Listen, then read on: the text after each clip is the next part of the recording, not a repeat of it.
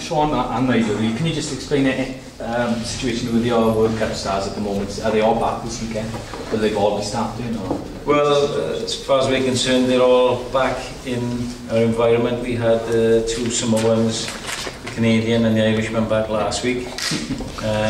But due to Wales's progressions, and the rest of the boys were back yesterday. We've got a couple of injuries to some of them, and we've monitored them. Had an easy couple of days, so I would imagine most of them will be involved in the 23 on the weekend. What were the injuries? Paul James has a thumb issue and won't be involved, and Adam obviously documented as a calf injury, and he won't be involved either. But all the others are fit for duty. Nigel, have you had any indication from your boys? George, Steve and John will be in treatment on Thursday, more this week. And they're all keen to play. I think that was the key factor really. You know, it's a very short turnaround, as Sean has mentioned, but my view was always that if they were keen to play and they were fit, both mentally and physically to do that, then they'd be involved in some capacity, so yes. How big is this game, not just obviously for the derby, but the fact that you've got Europe around the corner as well?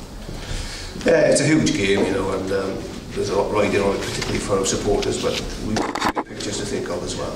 I'm trying to integrate our World Cup players coming back, try and get somewhere near what you believe is your starting 15 and your best team. Is very important to everybody at this stage, particularly with the tight turnaround with the World Cup players. But it's got it's fairly significant in its own right. Sean, can you look forward to look week ahead, or is everything focused on this week? You can't, you know, there's so many competitive games that come on you that if you take your eye off the one up and coming Rob, then you're going to get bitten. So very similar circumstances for ourselves to the Scarlets. We have had a lot of recent experience in this, and it is difficult. It will be difficult for all teams. So it's a challenge, but likewise our players were all keen to be involved. For us, the pleasing thing this season has been that the depth in the squad is formed at the start of the season. We spent a lot of time on the squad that was at home, particularly from a cultural point of view, to try and do well during this period, so that there was a comfort blanket for when the other boys came back. And looking at training today, then that has been pretty seamless. It's always going to have its difficulties, but you know, that's just the way it is. And then the good thing perhaps is that the other boys who've done well so far this season have made it difficult in terms of the other boys coming straight back into starting. But with regard to Europe, it is what it is this year, and we've taken that sort of attitude, that philosophy this year. It's up for grabs, and with such a short turnaround, you know, there's not a lot more we can do really. You're 6 from 6 in these matches against the Scarlets in recent years. Why do you think the Ospreys seem to raise their game for these? I think we've just been better on the day, you know, in certain parts of the game. I think Nigel will agree, in all of those 6 games there have been crucial moments, and we've managed to capitalise on them, that's all. But I can tell you now, we haven't once mentioned any of those games in the build-up to this, because it's in the past. The Scarlets have been steadily growing over a number of seasons, and really performing well now, and their boys coming back will give them an added boost, because they've gone really well in the World Cup, same as ours, you know.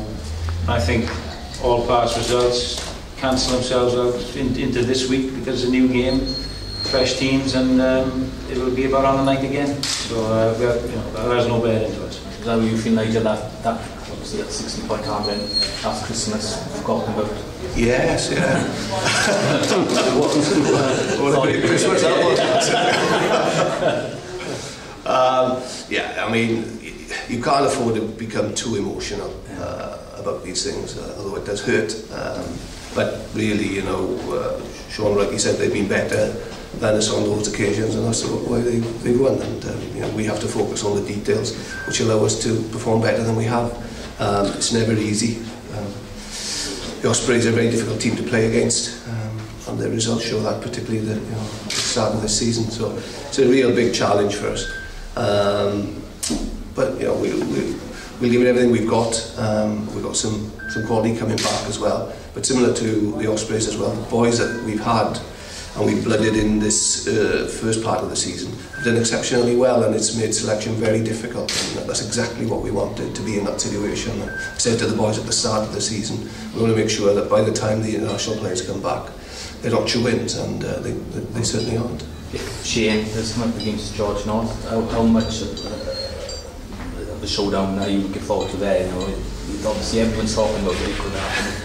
If it does, what's your view with it? Is this what I'm supposed to say, David and Goliath or something? Yeah, like that? No, Andy always not yours, you know. No, it's one of those battles. Yeah, everyone would look forward to, wouldn't it? Yeah, I'm sure at some point in the game that might happen. The difficulty with both George and Shane is they crop up all over the field, don't they? So, and there's plenty of other battles to focus on as well.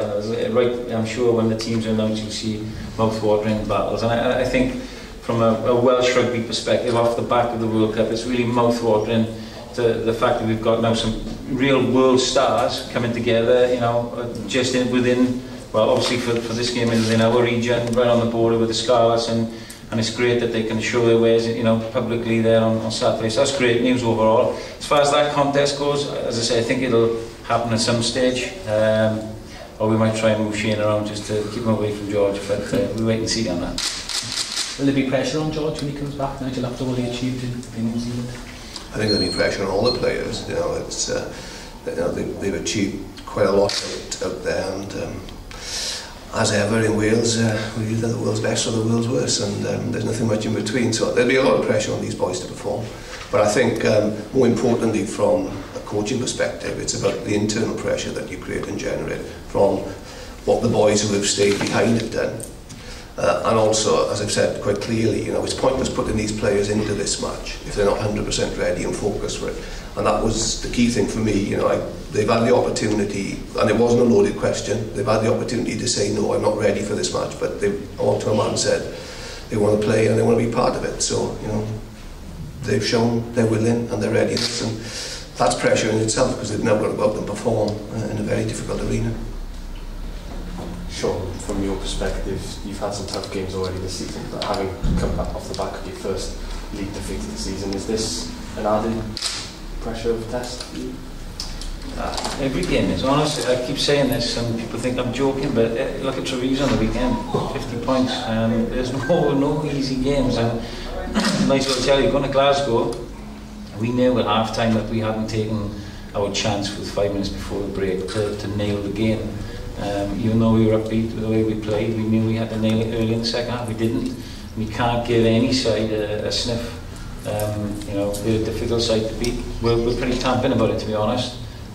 So in that respect, we're expecting a bit of a backlash this week, and some players didn't take their opportunity. You know, so the competition that we talk about together is very, very important, because it keeps players on edge, it keeps them performing to the edge. And that's what we've got to have. We need to perform every week now to stay ahead. So whereas we've won 6 out of 7, we're only 2 points clear at the top, and that's just, you know, we haven't picked up any bonus points or anything like that. So people will chase you and chase you and chase you like as if we will chase it. And you know, that's why it becomes a very important game for us in the weekend. This is a home game. Can't look to Europe. This is a Pro12 game. We want to stay on top. We want to make sure we do well in our home games to stay clear of the pack, and that's the bottom line. So have you noticed any of that backlash in training? Have you noticed that the hunger is a bit more white? No. I've noticed energy. You know, again, that's from boys coming back and being part of it again. But we've significantly held back the last 2 days so that we get things right, get things back up to speed. We don't want people smashing into each other. We'd rather just smash into the Scarlets on Saturday. So no, you can't. I couldn't gauge that last week. Fitness, Scarlets fitness issue, like anything from last weekend, anything that you need? No, it's very good. I think it tends to be the way, isn't it? You know, when you pick up a couple of wins, you don't seem to have so many injured players for some reason. Why that is, but coming back? Sorry? Anyone coming back? Well, all of the World Cup players will be available. I'm just thinking, Lou Reed played on the weekend for the RFC and went well for 40 minutes, so he's back and available. But apart from that, there's very few. You know, we've got Josh Turnbull who's out. a couple of others long term we already know about, but in general we've got a very good bill of health. What were the two props? I guess St Thomas and Deacon. Yeah, Yestin will be available for this. We're not sure about Deeks yet. He's still about 50-50 call at the moment. And what's the situation with Reece in terms of his shoulder? Who's Reece?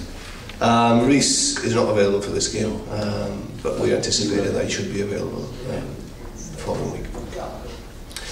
But you know, Steve is very keen to go, and I think Steve sees this as an opportunity maybe to grab hold of the shirt, which is great. Just finally on the injury front with the Ospreys, what's the news on Dan Bigger? You're still asking the shin injury, is that right? Yeah, he's fine. He's trained fully today. Bit of a precaution as much as anything. Just been doing a lot of kicking recently and felt a bit sore. So, and you know, likewise we wanted to give Matthew a little run there, which he had. And but Daniel's been back in full training as of today, so he's available.